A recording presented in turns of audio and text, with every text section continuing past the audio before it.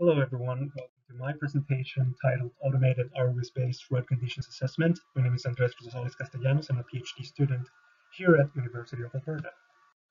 So we're going to go over some topics here: background, objectives and scope, methodology, results, conclusions, and finally some acknowledgements. Firstly, road conditions are very important for a traveler.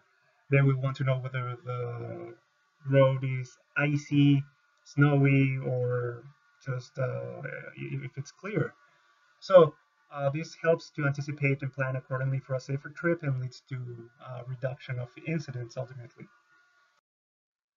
In Alberta and many places in North America, there are some systems in place which use some manual reporting. That it would be in the case of 511 Alberta, a user-based reporting system, which where users will report themselves the condition of the road. Then an operator will validate this assessment and place this report in the system. So this could lead to some problems in incomplete information. It's not always prompt, maybe not as accurate. So it could be helped if we add more data sources, more spatial and temporal coverage. Automated reporting of road conditions would help a lot in the case of reducing human error and increasing accuracy. And there would also be the advantage of real-time feasibility. So the goal is to develop a system that automates road conditions reporting. The objective is to develop an automated tool that predicts road conditions in an efficient manner. And the scope is to develop an automated road conditions assessment system that can use data from different sources and to encompass the different climatic conditions in Alberta.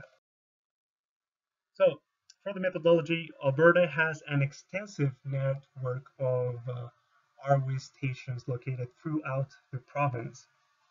That is, all over the place. So, usually they would be in most areas, or at least the main highways, they would be located about 40 kilometers from each other. There's a bit of a gap, but they are very useful. They can provide a lot of data for assessing the conditions of the road. So uh, what we propose here is to collect data from RWE stationary and mobile RWE stations, along with mobile edge computing, then process it through a support vector machine to classify finally the road conditions. In this case, it will be two outcomes: dry road or ice warning. This would be mostly winter conditions. So in that way, the final user, the driver, could get a warning if the conditions are not very favorable.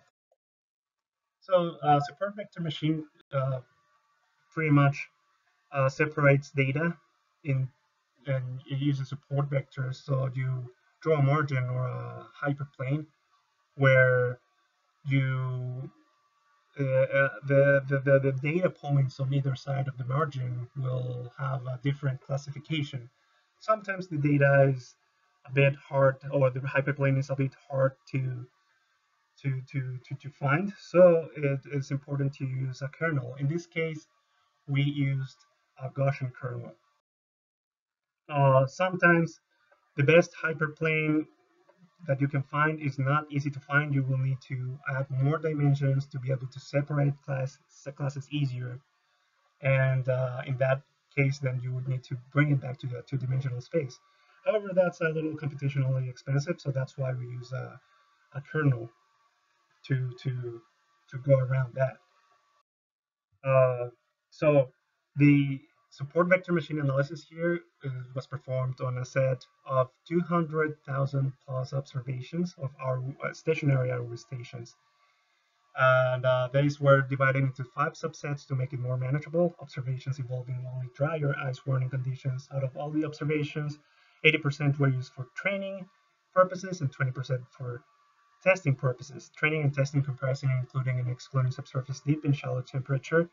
Temperature validation was also performed to minimize errors, and Gaussian kernel was performed.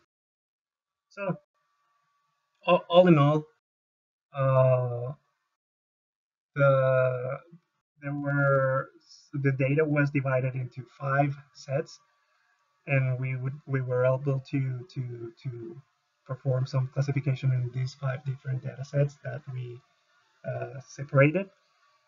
We found the optimal C and gamma parameters for these sets. And finally, we obtained an average overall accuracy of 96.63%, which is pretty good. And so finally, in conclusion, the support vector machine managed to provide a high accuracy for predicting road surface conditions. The selected features from the RWIS stations were humidity, pressure, atmosphere precipitation rate, pavement temperature, subsurface deep temperature, and subsurface shallow temperature. However, these last two could be redundant, so we could do without them. And the analysis could be performed in mobile edge computing position along the road, receiving data from stationary and mobile ROS. Then the final assessment can be sent to vehicles along the road to provide information on road conditions. In the future, we're going to do some dynamic segmentation to combine data from mobile and stationary ROS, and also obtain canvas data from the vehicle to enhance the data collected from RWIS. Special thanks are given to Dr. Tony Q, University of Alberta, the Government of Alberta, and IBI Group. Thank you.